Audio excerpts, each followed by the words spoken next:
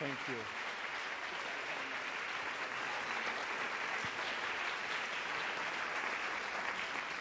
Thank you all. Let's see if this works. Yes. Delightful to be back.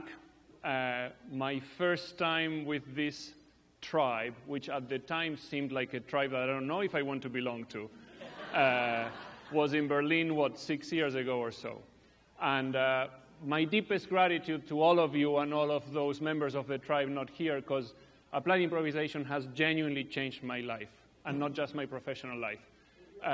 We are going to see over the coming 50 minutes or so a taste of how what I and my colleagues have learned from the Applied Improvisation Network has fed into our other explorations, and how we're now trying to use, in particular, humor as a way to harness the power of humanity and to try to accomplish things that are not easy to accomplish.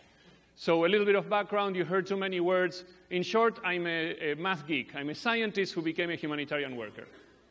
Unfortunately for the planet, we have a lot of work. Things are happening, too much is changing, and there's situations where knowledge can become action, but it doesn't always happen. Any advice on that? Ready to go? This may work. So far, Michael has been genius in making everything work. You want the audio first? No, let's go for the PowerPoint. Thank you. Exposing the nature of collaboration is something that often we're told that is bad. Everything is supposed to work like a mechanism, and as a presenter, I am told you shouldn't be talking to the expert who pushes buttons that I would never know how to push because I would mess up. That is one of the things foundational to what I've learned about the world and professional work with applied improvisation. This is how work happens. Thank you, Michael. How often do we say thank you to the person who helps us do what we do? So this is my team. We're a global team based in the Netherlands, but we serve 191 countries. We help anticipate and address humanitarian consequences of things that can go wrong with climate-related things, from tomorrow hurricane to long-term sea level rise. These are charming photos. There are other photos that are difficult to coexist with. It may look like a normal day, and in a way it is if you recognize that the new normal is very similar to what we used to call bad.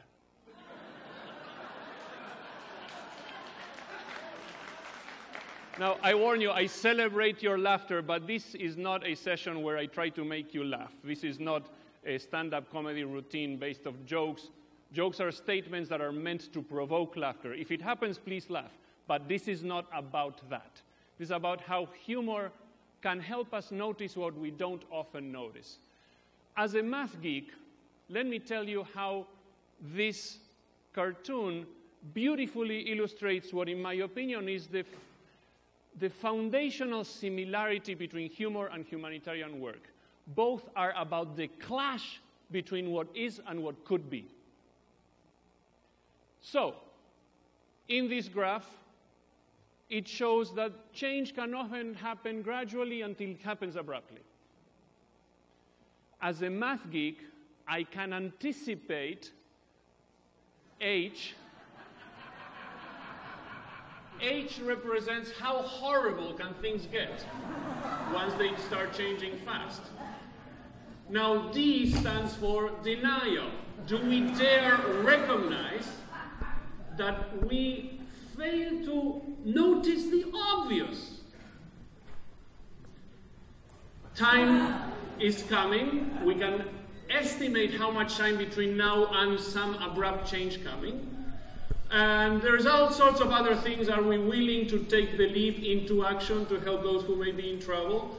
Most important question, what on earth were those people thinking about? Why are we socially constructing risk? That causal mechanism behind everything that looks stupid, but is real, is what we need to confront, as well as dealing with the imminent of needs. Now, this is the original caption by Bob Mann. We've got to talk. Well, guess what? Conversation is an art form that has been lost to contemporary modes of interaction. The dominant modality of interaction is unidirectional. You shut up and listen, I'm the boss, I'm talking, or I'm some presenter, I'm talking. And when we get people together, except for applied improvisers and a handful of others, we don't know exactly how to go about, we've got to talk. So everyone stand up, find a partner, silently. Stand back to back with your partner if you can. In silence, please. It's gonna be trouble, I promise. If you don't have a partner, form a trio, bump your way into shoulder to shoulder. Okay. Thank you. Very important, no talking to your partner. Because otherwise you can do things that are not to be done, like agree on what to do. In this game, you cannot agree on what to do. Are you familiar with the game of rock, paper, scissors? Yes. Can you all show me your rock? It's just a fist, but it represents something else. Show me your scissors. Show me your paper. Good. In the normal game of rock, paper, scissors, the rock is trying to demolish the scissors. The scissors is trying to cut the paper. It's a competitive game where my only way of winning is to destroy you. We're going to play a different version of the game. It's a collaborative version of the game. When no talking, when I say ready, set, go, you both turn around as agilely as you can and do one of those three gestures. If you match, you shout yes.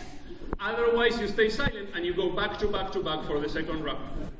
Try to match your partner. What will he or she do? Ready, set, go.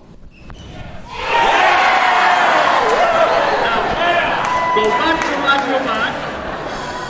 Go back to back to back. Only one try. Okay.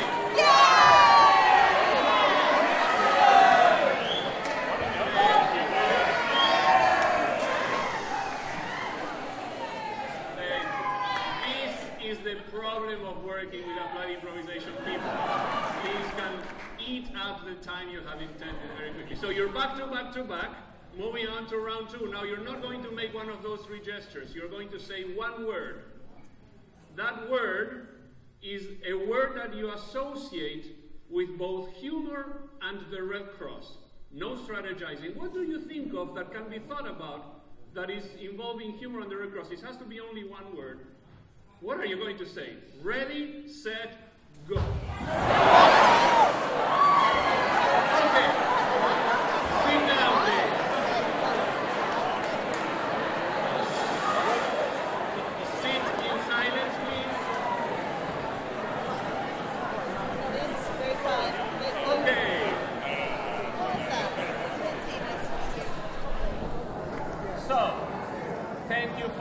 Returning your attention to me.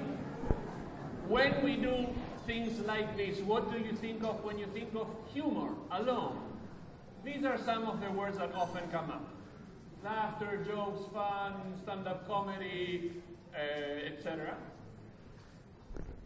How many of these words do you obviously associate with humanitarian work and the Red Cross? It doesn't, well, smart, thank you very much. You haven't seen all of my work, you may take that back. But in any case, this is what we associate with humor, and it seems completely unoverlapping with the nature of our work. Did anybody think of the word death? Someone did. When I played this game with Bob Mankoff, the creator of that cartoon, we both went like that. I said something, and he looked at me in the eye, and he said, death. Guess what? Think of that cartoon of the waterfall. In order to create that cartoon, which is the first one he thought of when I told him I'm working about risk, I'd like to explore humor. Thank you, Drew, by the way. Where are you, Drew? Thank you, Drew, for the bridge. And I'll talk about Drew later as well. He draws on the possibility of death in order to create humor. That's perplexing. Now, I cannot make jokes about death as a humanitarian worker. That would be completely inappropriate. But there are things that humor can do. outside of my Red Cross life, I was consulting for a team of the World Bank Group that was going to bring together 150 people from ministries of finance, Ministry of Planning, Ministry of Infrastructure, entities from national governments that received billions of dollars to build dams and ports and so on. The conversation was to be about government accountability, could be interpreted as code for corruption, and citizen engagement, which could be assumed to be let those losers lose. How do you bring someone who is receiving your money to have a conversation about things like corruption and so on? Most natural reaction on the part of a minister from my home country would be, there is no corruption in my country, it wasn't me, and who are you to bring that topic? Yeah? So to have that conversation, you need to create something different. What we proposed with Bob Mankoff and myself was to create a humor-enabled conversation. We curated some cartoons, were printed this large against the walls, and people were invited to walk around, have a conversation if something struck their vibes. There was a lot of laughter in the room because they recognized the reality that was being made fun of. And then they started a conversation and they annotated the cartoons. And a lot of things emerged, and then it was easier to have that conversation. And you can see there's from deep reflection to recognition and laughter.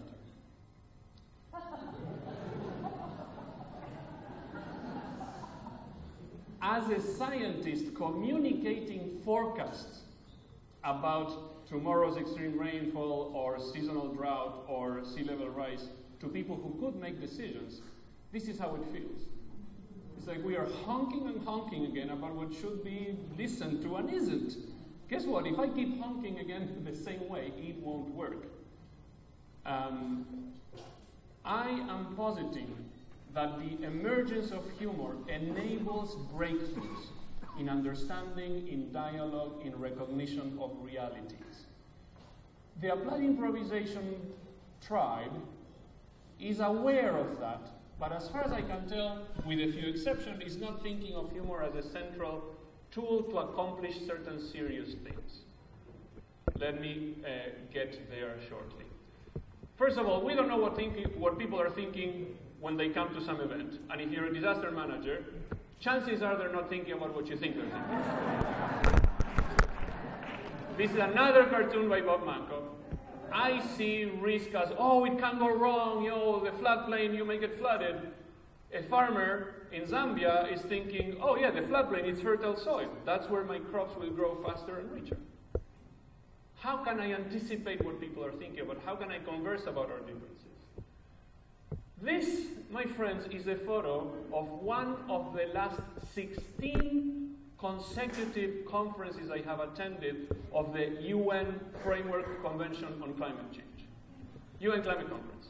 2 weeks, from one Monday to weekend the other Friday. 10,000 people from 200 countries trying to fix one of the most complex problems we're confronting. 2 weeks of that. Who would like to go? How much humor do you think there is in that room? If you think of the occasional conference as having death by PowerPoint, in this context, there are real consequences to the idea of boredom. Every brain that is checking email or not engaged is not finding the solution that we need. See that fellow over there? You're laughing, but that's exactly how it feels.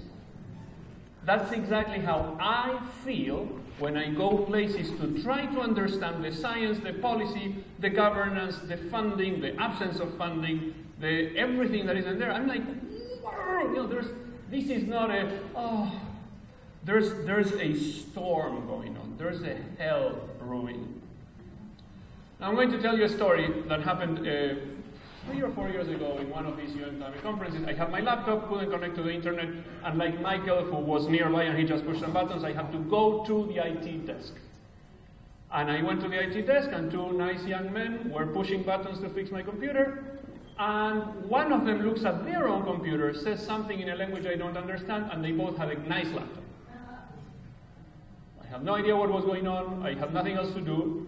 So I said, would you mind sharing what is humorous? And one of them said, sure, yeah, a PowerPoint just started in room 17. Like, I have no idea how they know that or why that is funny.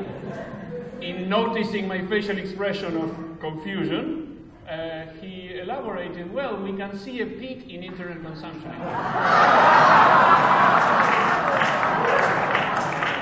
So, this is a very important moment, right? Many of you burst into laughter. Some of you took a while to understand it. One face I'm seeing is still in a complete state of shock. I have continued to have that state of shock. This was the first moment I can trace where humor was a diagnostic tool. Wait a second. Why is that funny if it is appalling? We are designing events that seem to be designed intentionally to make people tune out of the time when we bring them together. Of course, the word needs more applied improvisation and other forms of interaction, but this to me, if this is funny, then humor is more complicated than we think. These are two of the works of art that I think of when I think of my current work. We have been creating creations that ended up becoming monsters, in part because of our lack of caring, whether it's the internal combustion engine or the UN climate conference systems. And it really feels like screaming. When I go work with my colleague Cara, can you stand up and wave? Cara is a real Red Cross person, not like me. I do, yes. I'm in charge of research and innovation. I think I come up with ideas. Cara has to help set up systems that make decisions as to where to spend the money, which is also the mirror image where not to spend the money. Two places need money, you only can afford one. So please talk to her, she needs your help. So this is how our work feels in the humanitarian sector. Talking about humor, I am envisioning as humor can be useful if certain things are in place, certain things happen, I don't understand very well, let's try. What I do not want is what is often told to people who are about to start a PowerPoint, which is start with a joke. Yeah? This is from the cover of a book by Ross Chast. I hate the guts of those who bring but take it lightly, here's something funny, let's all do something. I once invited a colleague from the side of the Red Cross that deals with conflict, with armed conflict, really severely damaging to the soul work. And I said, Marcia, if you'd like to come, there's a workshop about humor and humanitarian work. And she replied in email, all caps, no, I don't want to be asked to quack like a duck. Who made her do that?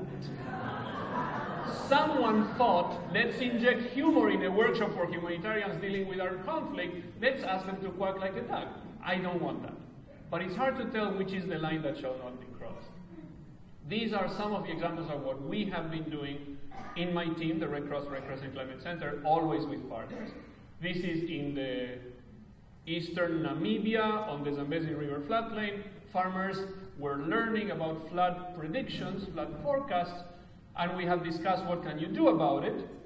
You can take your children to high ground, you can do certain things that protect your loved ones and your assets, and then we play the game where they actually have to do it. If this were about a fire risk, you'll have to go and run to the fire extinguisher. Guess what? That's when you notice that you don't know where the fire extinguisher is.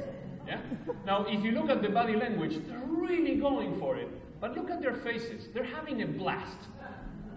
Neuroscience shows that when humor happens, memories that are formed stay longer and deeper and more entrenched, and they're easier to access. That matters when the next flood forecast comes. Humor also creates this bonding. Those farmers who showed up, who may be new neighbors, after this, they see each other and they smile and they reminisce, and they're more likely to relate to the subject matter in a different way, in a way that creates trust. And I love this sentence: change happens at the speed of trust. How can we help create trust in instances where the opposite of trust is the dominating modality of interaction? That's yours truly at the White House. 8 years ago, I was invited to give my 5-minute presentation in a sequence of a full day, essentially. Instead of what had been done before me, hello, my name is so-and-so from organization this and that, and there was this problem until I showed up with my organization and we did this and that, and now people are happy, please give me your money. What I did was, I was the second presenter after lunch. Don't do it, but I said, hello, my name is Pablo from the Red Cross, and this is not a frisbee, it's a hurricane. Everyone please stand up.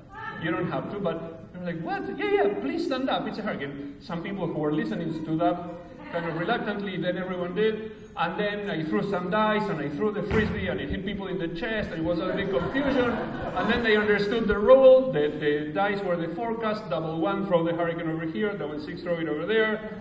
And it was an 8, and someone said, it's an 8, it's going over there. All that sector sat down as I was throwing the frisbee, which flew above their heads, hit the wall of the room in the White House, and they were like, yay, like you. And when the happiness subsided, I said, congratulations, and I think, now think Hurricane Katrina. We can help you turn science into humanitarian decisions. If you want, let's talk. Thank you, goodbye. And guess what?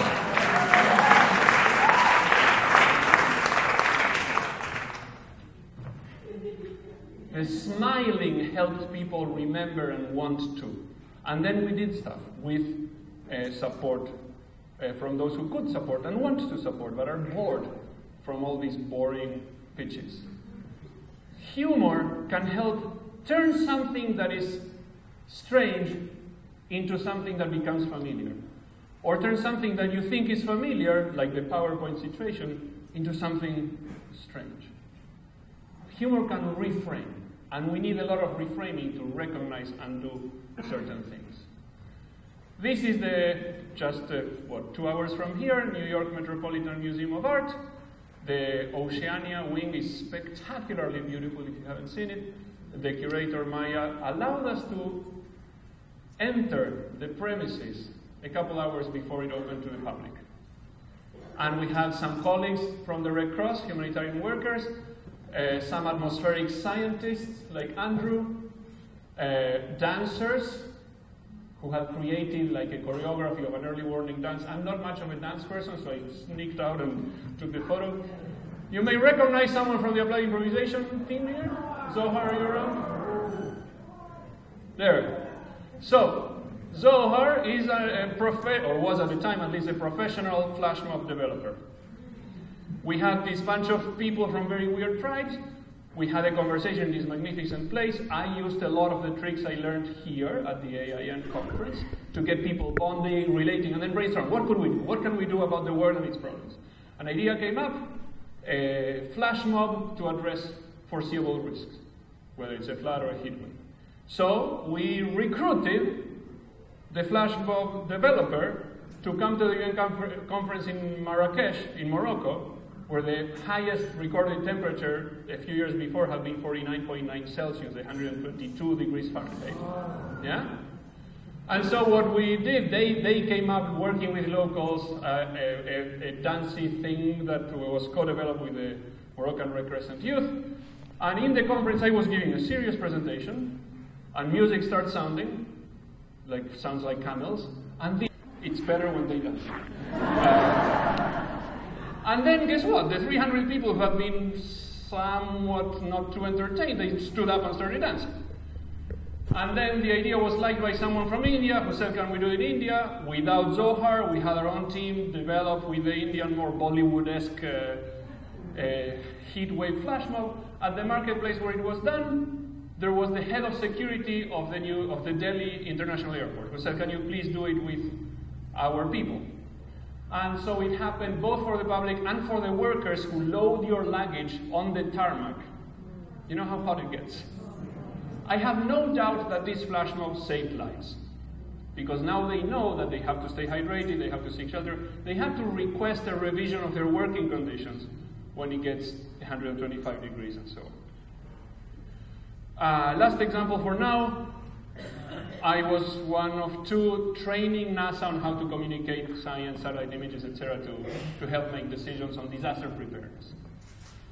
And Andrew had this brilliant idea. He saw that the first event was in a local club, and it had the aesthetics of a stand-up comedy club.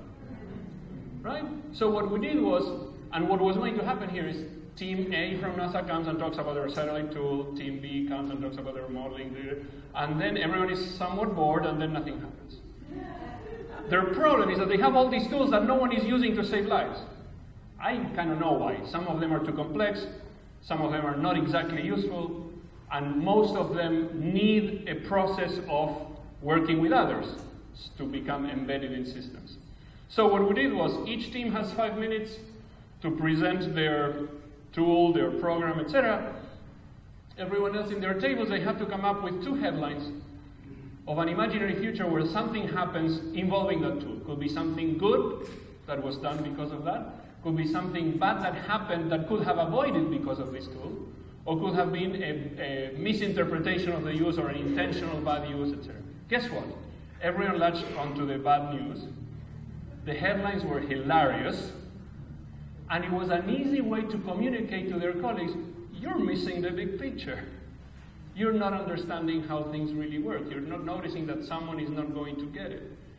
To say that to your professional colleague can be difficult, but if humor is in the room, it becomes much more possible. So humor was not a joke. It was the creation of an atmosphere that enabled humor to emerge. And laughter is the shortest distance between people and ideas, especially when things can be not right.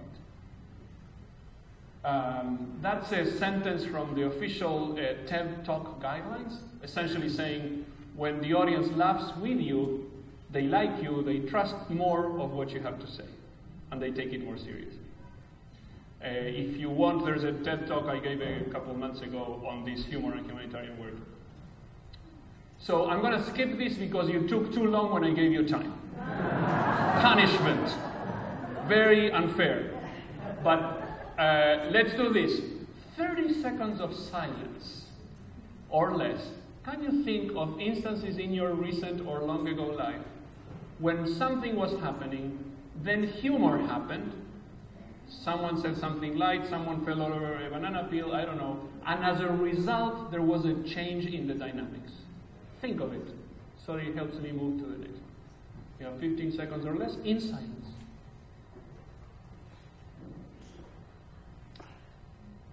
And either you thought of something or you didn't. I'm going to cut you short. So these are the words that most people think of when thinking of humor. But I've been spending some time with people who are professional makers of humor. And I asked them, what do you think of when you think of humor? And here are some of their words. Conflict, tension, risk, ambiguity, confusion, questioning, danger, contradiction, of course, death, ambiguity. These are exactly the reasons why we humanitarians have too much work. And therefore, it's like, we can use humor to show the causes and consequences of things like too much tension, too much danger, too much contradiction. Contradiction between a federal law and a state law can mean trouble, you know? I have the audio, but for the benefit of speed, because I'm sure time is flying, yes. I often get told, oh, but you cannot use humor because our work is too serious. And it turns out that Mahatma Gandhi was a very intelligent, tactical, and strategic user of humor. And so was Martin Luther King, his student. In an audio that I have that has his very charming, you call it what, drawl? The southern accent? He says, you've got to have the ability to engage in creative laughter in order to live amid difficulties and tension. If you can't laugh in life, you're a very miserable human being. A great deal of truth often comes through laughter. Some people have developed the talent to get this truth over to many people by laughing the truth into them and out of them. Isn't that awesome? How can you elicit tough realities? Maybe through humor. I think humor is most important, he says, in getting at truth, getting people to understand and often to rise above the despair which can surround them. Now, he was surrounded by despair. He was being jailed for something as normal as saying, hey, my pigmentation shouldn't determine whether or not I can drink water. I'm thirsty. No one can tell me that his work was not serious. But humor really did help, and I can share phenomenal anecdotes from him and Gandhi and many others. But I want to point to one thing here. We think of people as if they were born funny. But it's developing the talent to get this truth. One example, he was on a car with some of his peers on a way to a place to stage a protest that was most likely going to get them to jail. He said, we're late, but let's stop, get a sandwich, because we do not like the idea of spending the night in prison while hungry. The wording was more humorous than what I just said. But he was using humor to speak about a difficult truth. If we're doing this, we have to accept a possible consequence that is not of our liking. When I last stood on a stage with the AIN conference, I think it was 2 years ago in Montreal, I showed this of the places where I had already done AIN things. So these are places where I run activities. Uganda, Kenya, Zambia, Southern Africa, Mali, Ghana, Delhi, Fiji, Guatemala. Since then, I've had some more work. So, Kathmandu, Singapore, Borneo, Vanuatu, you name it, Mali, Mopti. Unfortunately for the world, we have too much work. Please connect to Cara. Can you rise again, Cara, and show who you are? She can help. She is here not working in Geneva for the Red Cross, so 4 days or something, that she could be doing things like allocating money for people who are hungry. She's here. She better get something good out of this. Okay? And you can help us imagine how we can bring, because you're talking of this conference as beyond borders, but with a few exceptions, some I recognize and some not, there's a vast majority of Europe, North America here. And the world that needs you is predominantly elsewhere. So if this is the World Conference, let's bring the world to the AIN. It doesn't have to be that you go to Kathmandu after the earthquake, but it can be that you help others. That was my tough point.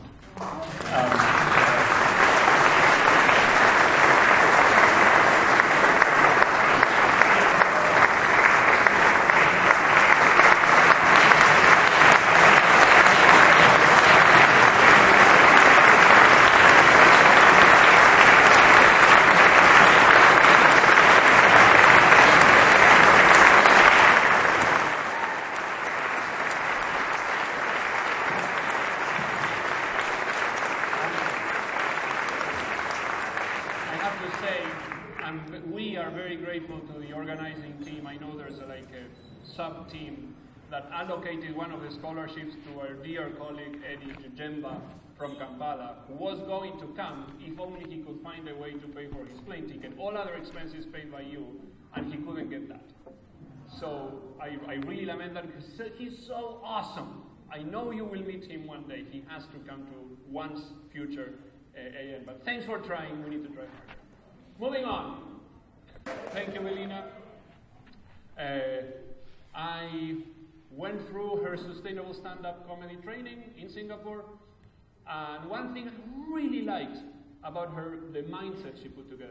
Stand-up comedy is assumed to be making fun of those from another political flavor, from another ethnic group, from another something or other, or making fun of self. I'm so told that this guy doesn't fit in economy class, I don't like flight, but I have to. And then people may laugh. And it's sad, because they're laughing about my suffering, which is a lot of stand-up comedy. Yeah? What she says is, love yourself, love your neighbors, find the system funny. How can we shed light on things about what is around us that shouldn't be that way, and use humor to say, well, some things there shouldn't be there, let's change it. Now I'm going to get geeky. Some of you attended the data session today. Thanks for trying to bring analytical rigor to this tribe. We need more of that. Please bear with me. I promise you it's good. Let me make sure I don't trespass on the timing. Oh, we're so fine. So, I work with teams at the MIT Media Lab. I was walking around. There was a big screen on the 4th floor, which I couldn't see what it was showing. As I get closer, it shows the place where I am, including me and Jano. Greetings from Jano, for those of you who know her. And then, my face changed into an emoticon. And as I saw that, I frowned, and the emoticon frowned. Which made me laugh, and the emoticon laughed.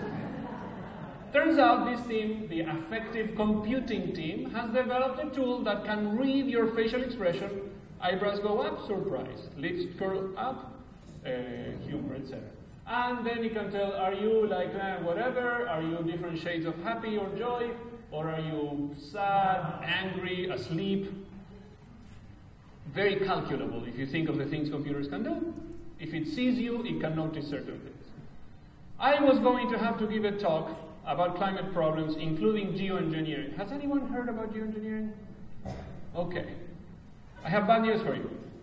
The climate is changing so fast that there is a proposal to intentionally modify the global climate by blocking sunlight with sulfuric particles. Okay? This is a reality. Now I'm going to explain what's going on here. I'll repeat it. But yes, thanks for your curiosity. So, 5 days of global Red Cross youth convening in northern Italy. Last day after lunch I get given 1 hour. Guess what? The gal from Uruguay and the kid from Tajikistan are more interested in each other than they're listening to the old dude talking about. Yeah? So how can I try to get them to listen? Because this should matter to them. They're young humanitarians who will experience a complicated future. This is an actual shot from my session. This is what I knew was going to be the default. Yeah? Some are completely distracted, some are looking elsewhere. You don't see the ones that are asleep, I didn't there. I was over here, by the way. None of them is looking at me. But what I needed was for them to be looking at me and noticing what I was about to say. So with their consent, and with the MIT offshoot, etc., machine learning analysis of facial expressions, we talked about, I'm going to get to you now, solar radiation management. Can we manage how much sunlight comes to us? Can we block sun? This is something I wanted to tell them.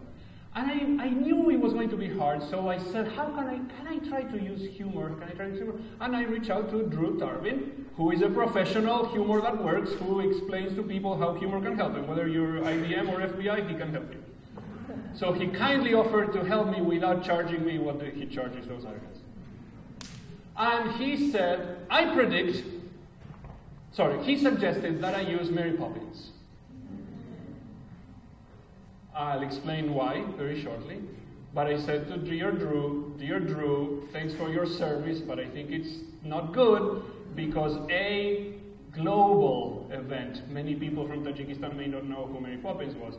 Youth, this was before the remake. And third, and most importantly, I don't like Mary Poppins. And he said, well, you do as you want, but I predict that if you use Mary Poppins, people will get it, people will be engaged, people will get the point you're trying to convey. What better way to lure a geek into doing that than to make a prediction that is testable? I formulated a hypothesis, I got the gear, I got the consent and all that stuff, and this was the first that I know geoengineering session that was designed with humor in mind, and it was tested.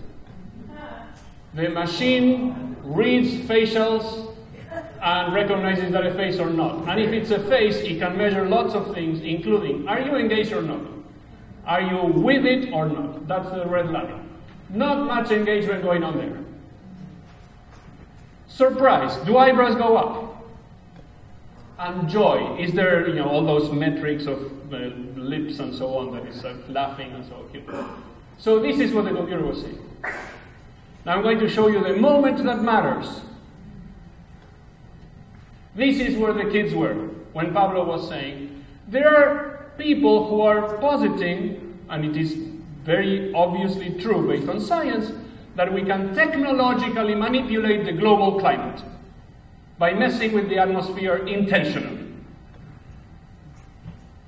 They engaged a little bit, and as I continued speaking, I began to lose it again. One way is to suck carbon from the atmosphere, just like trees do, but with machines. And some of them may have been surprised by these machines that suck. The other way is to intentionally block sunlight. Imagine a giant umbrella between us and the sun. Now I got their attention. Here's Drew's magic at work, yeah? They're saying, what the hell are you talking about? They're engaged and they're surprised or confused. It's like having a giant Mary Poppins in the sky. Because what I had explained was to block sunlight with so instead of one giant I'm messing up, I'm tired. When I said giant umbrella in the sky, they're surprised. When I say Mary Poppins in the sky, surprise goes down, joy goes off the ship. They're having a blast. Yeah? Engagement goes up, blue, which is joy. And then I say, well, instead of one giant umbrella, imagine many, many, many tiny, tiny umbrellas that happen to be made of sulfur, which becomes sulfuric acid droplets that block off some of the sunlight, cooling down the planet. And this is doable, it's affordable, it's now being funded, and it can get done in your lifetime and in your name. When I said that, the engagement stayed high, but the joy went down. So I had them. They were like, holy smokes. But look at how the joy came back, because there was an atmosphere of engagement, etc. And one of the kids from former Yugoslavia made a remark that I couldn't understand. And he said it again, and I still couldn't understand. So you see engagement going down. And then we got it. Oh, sorry, I wasn't showing you the photos. So that's when he was, when I was saying, geoengineering, yada, yada. That's when I said, imagine giant umbrella. That's Mary Poppins. Yeah? Kid from Guatemala listening to deliberate manipulation of the global climate. Now, the kid who was saying something, he was saying about the sulfuric acid droplets, it's like having nano umbrellas. He made a joke. That's the most obvious crystallization of understanding. Yeah? So I am now over-convinced that yes, humor can help me accomplish the serious things I have to accomplish, that we have data to back it up, and it's a good idea to work with Drew, Belina, Bob, Zohar, and all these awesome people. And now you love Mary Poppins? No. That has not changed, but it's okay. I'm still willing to work with people I don't know. So we did a survey. In short, was there too much humor or too little humor? And most people said there was exactly the right amount of humor. And then we asked, was there more than usual, less than usual, about as much as usual? They said much more than usual. The logical conclusion is that more humor than usual is exactly the right amount of humor.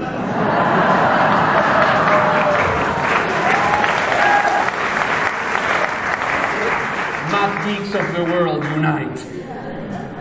So, fun is functional. Fun can help us get serious work done. And this is, I think, my last slide, so I should be on time, Madam Time Checker. Why does humor work? Let's first think about why the usual things don't work. Why were those people so bored in that conference photo? Because we're giving answers and no one has that question. Humor usually works a bit like applied improvisation by creating an instance that is puzzling or confusing. Huh? What giant umbrella in the sky? You need to create an anomaly. You need to create all the words in that word cloud. Tension, confusion, puzzlement, incongruity, ambiguity. And then some input is provided either by you through a joke or preferably by a dynamic that you enable to emerge from the group that leads them to to experience a release of that confusion is something that works, that is entertaining, that is humorous, and if it is well designed, aha, I get it. I have to stop honking again. Yeah, the cliff of the waterfall is getting too close. We've got to talk. Whatever the thing may be, we need to get to that aha. So my invitation to you is, how can we work together? We are full of problems. You're full of activities, mindsets, exercises that create interaction, that elicit humor, but as far as I know, we could do more to craft the use of humor for having difficult conversations. Most of your work, it's telling me I have to stop in 30 seconds. Perfect. Most of your work is for clients who already have you to do trainings, etc. Not much of your work is about having difficult conversations. And a lot of the humanitarian work we confront needs to address difficult conversations.